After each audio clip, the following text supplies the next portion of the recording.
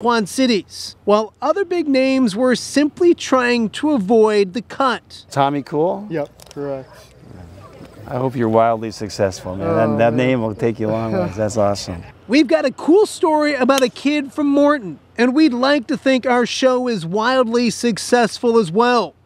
It's the 19th hole, and it starts right now. Now, from your official station for the John Deere Classic, welcome to the 19th hole on WQAD News 8. The 19th hole set is provided by Uncommon Ground. Welcome to the 19th hole Friday here at the John Deere Classic. Always busy, always eventful. This year, no different. So many good storylines for day 2 of the JDC. Friday is cut day here at TPC Deere Run. Now, half the names will stick around for the weekend, the other half heading home, and several big names flirting with the cut line this afternoon. Yeah, the leaderboard is always crowded out here at Deere Run. Last year, JT Poston led wire to wire, but this year there will not be a wire to wire winner. There's a brand new leader of the John Deere Classic. The highest ranked golfer in this year's field sits atop the leaderboard right now, and that person's name is Cam Young. What a day for him. He started on the back here on 17. It's the 26-year-old from the fairway bunker, 66 yards out to within 7 feet of the cup.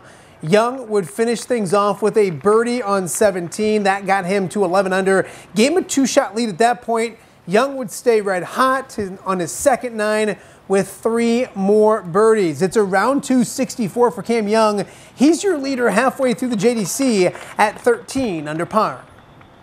It's a golf course that is very scoreable when you're in control, but if you play it kind of loosely, it's not that easy either. So I think it's just remaining really committed to what we've planned on for how to play the golf course and just keep myself in each shot as much as I can.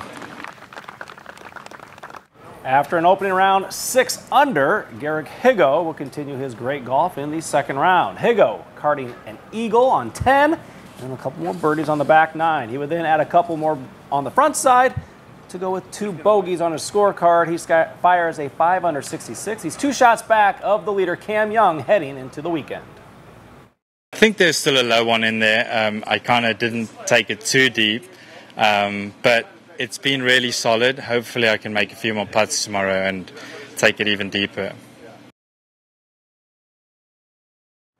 Some other golfers moving up the leaderboard in round 2 were Adam Schenk and Brendan Todd. Schenk would have a clean scorecard, carding 5 birdies and no bogeys on his way to a 5 under 66.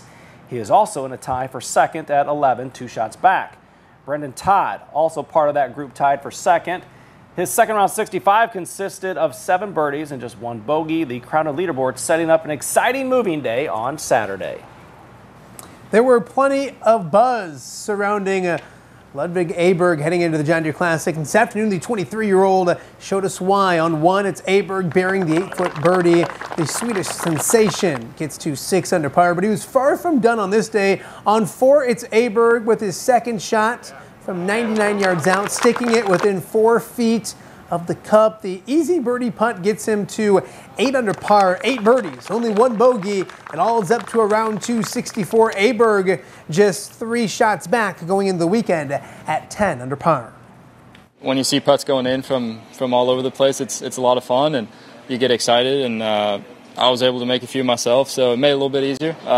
But you know, all I can do is try to play as well as I can and see where that takes me. Joining Aberg at 10 under par is another young gun. Sponsor exemption William Mao continues to impress at Deere Run. The 22-year-old fires his second straight bogey-free 66. Mao sits at 10 under heading into the weekend as he looks for his first ever win on tour as well.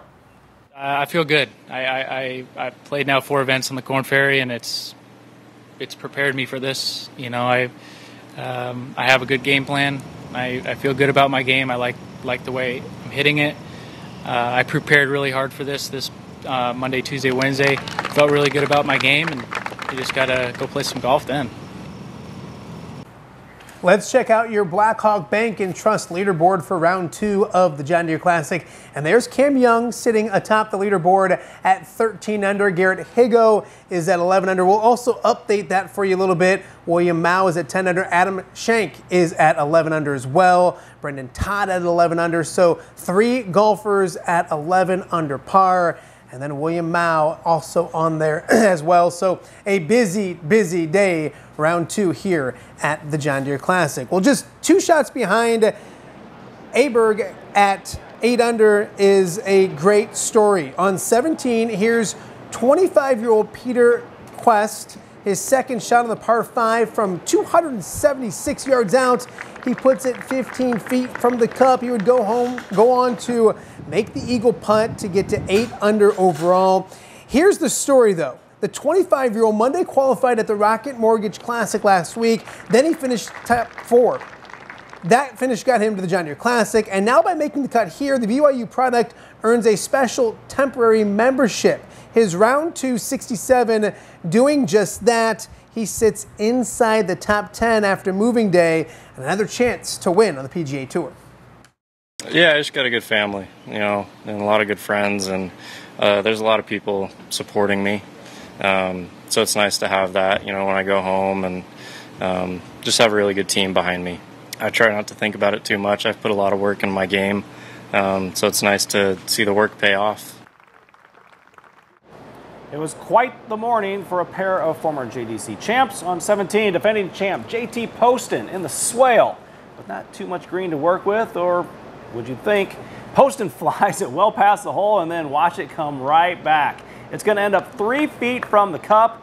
He would make birdie from there. He's 6 back at 7 under par. 2021 JDC champ Lucas Glover would be playing alongside Poston and playing just as good. On 1, it's Glover from 144 out, sticking it just 4 feet from the cup. The easy birdie gets Glover to 8 under par, around 265. Glover in the mix, just 5 shots off the pace.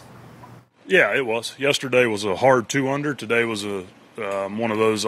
When I get back and reflect on it, it'll be about as high as I could have shot. I misread a short one on 17 and for birdie and that one, and then a pretty silly bogey on 7, and as difficult as 69 yesterday, it was equally as easy as 65 today.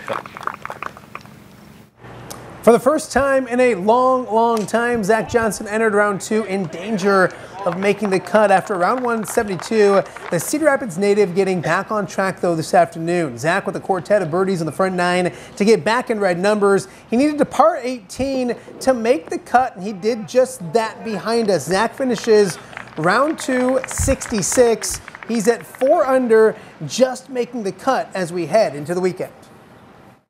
I felt more confident on the greens. I made some, shoot, man, I could have shot it really low today. I missed so many putts and burnt so many edges, lipped out 3 or 4 times as well. So hit one errant shot that cost me on 3, but other than that, it was a very solid day and indicative of how I've been playing. Zach Johnson brings out a lot of Iowa fans to Deer Run today. He drew the head hawk himself. Kirk Ferentz making the trip from Iowa City to watch the Cedar Rapids native up close and personal this afternoon. Last time Ferentz watched Zach in person at Deer Run way back in 2012, the same year he won the John Deere Classic. It's not likely that he'll win in 2023, but Ferentz still a huge fan of what Zach Johnson represents. He's done such a great job in his career as a player, but what he represents, what he stands for, and how he does things, it's just so impressive. He's a tremendous human being, and certainly has never forgotten where home is, that's for sure. Are you a golfer?